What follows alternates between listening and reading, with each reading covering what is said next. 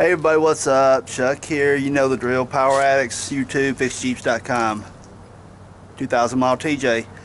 First TJ I've had on the channel, so it's a treat for you guys. What we got going on, those end links on this thing are rattling like crazy. End links mean the front sway bar. You've got a metal bar that connects your front suspension up to your sway bar. Those links wear out. They got like little pivot balls inside of them, which you'll see here just a little bit. When they start rattling, you can be chasing things everywhere trying to figure out where the problem is. So, enough of the gabbing. We'll just get to work and show you how it's done. Okay, your end links are going to be located as such. Obviously staring at the front of the Jeep. There's the pretty one over there, the red one, that's mine. Haha. Now you can take your wheels off, totally not necessary. Turn your tire outward, come down. Here's your sway bar. Here's where it ties to your front axle, and here is the end link. These things right here, you can see this right here is totally separated. See it? And we've got one side over disconnected right now. And the way we found it, there's a lot of rattling going on down the road, couldn't figure out where it's coming from. So stood up on the bumper right here, jumped up and down on it, heard thump, thump, thump, and one person jumping on it, the other person eyeballing. We figured out that this thing is separated. So this right here is what we're changing out today. And the tools you will need to perform this operation is T55 Torx for this side, and you will need it because this right here's a bolt that passes all the way through. It'll rotate and spin on you. It is a 18mm on this side, and the nut up here is a 16 millimeter. As you see, we've already pretty much got it disassembled. Show you guys a neat trick here in a moment when we get the. I'll go ahead and pull this right here off. You see that? Okay, we got that one loose. Go ahead and take that on off, loosen it. It was off.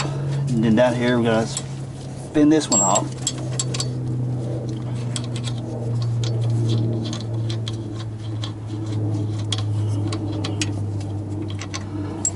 And this bolt slides out like that. Here it falls out and hits you in the head if you're under it. All right, now here's the trick.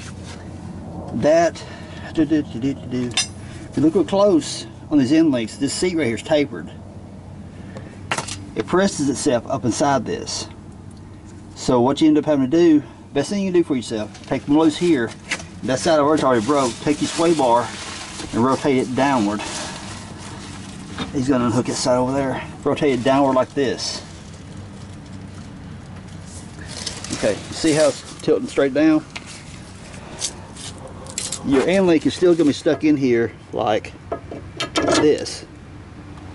Now you can get you a, well, they kind of call it a pickle fork, or the well, these for ball joints, what they're really used for. It's kind of got the fork like this that you would drive in between this to separate them. That's one option. The other option is get down to where you get to it and a BFH and beat the F out of it.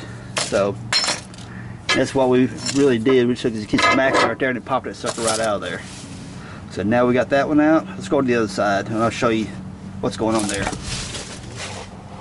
Alright, we got the sway bar pointing down like I showed you just a moment ago. And here's what we got.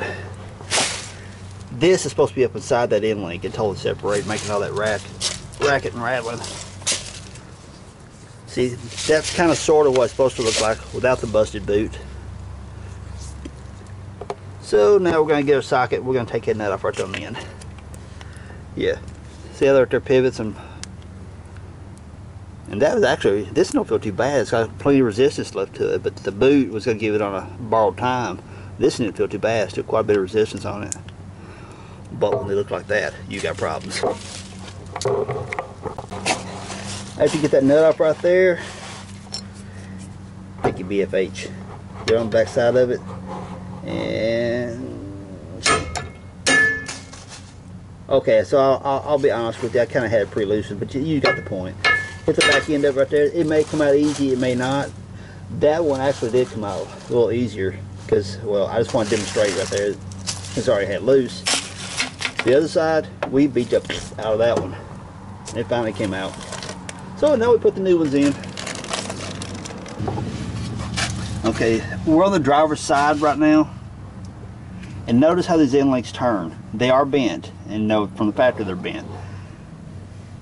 you want to position when you put them in. This is where your sway bar is going to connect here. Of course, it's on your axle. They tilt inward. They come up to the inside. Let's go get a better shot here.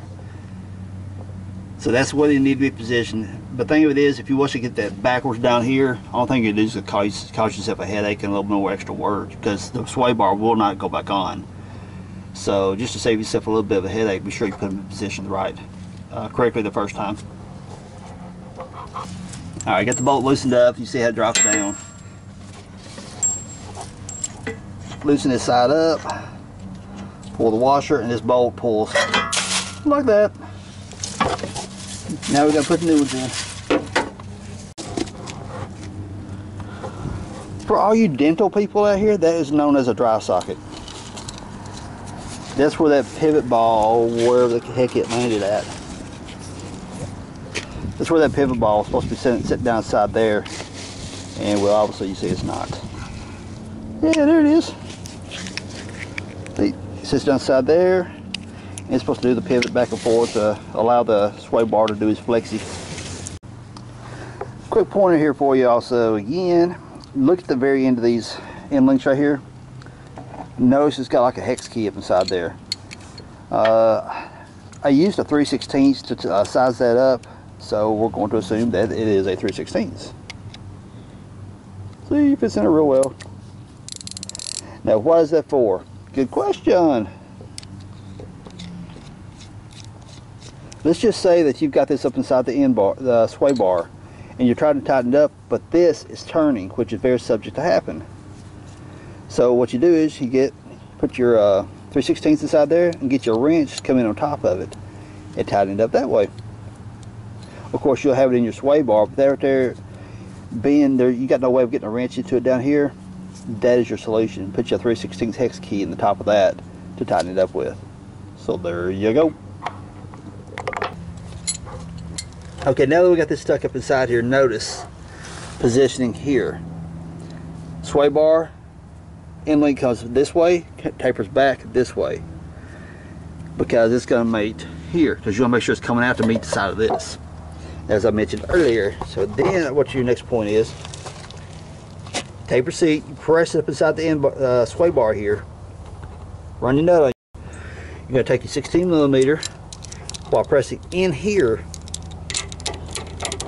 crank it down and tighten it. And if you get lucky enough, honestly, it'll run all the way up and you'll seat that taper seat by just this. But if it doesn't, what happens sometimes, this thing right here will start spinning inside this right here.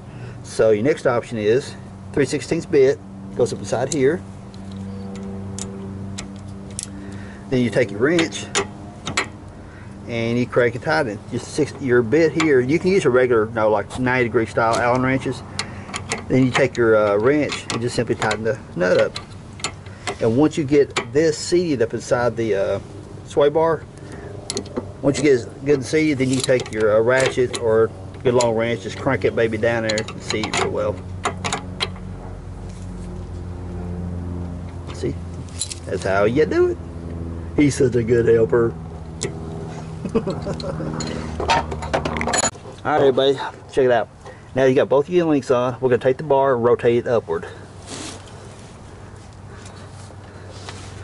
until you get your bolts lined up. And my bolt is up here. Rotate this up and run your bolt through.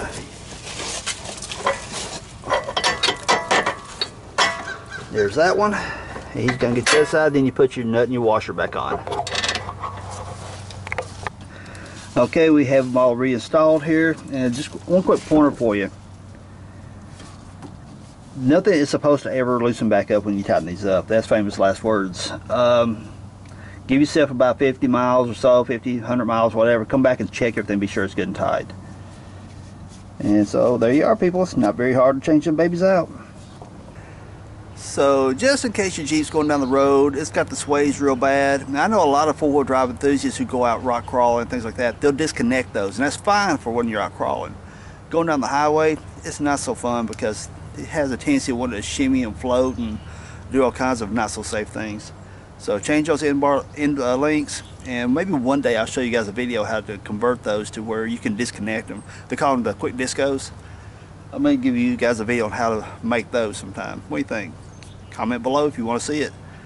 Okay, so we got these end links changed out. So if you like my video, thumbs up. And if you haven't subscribed, please do so. Go to www.fixjeeps.com. Check it out. These videos land there, plus lots of other great information. So go check it out. Subscribe, comment, give me that thumbs up. Everyone, peace out.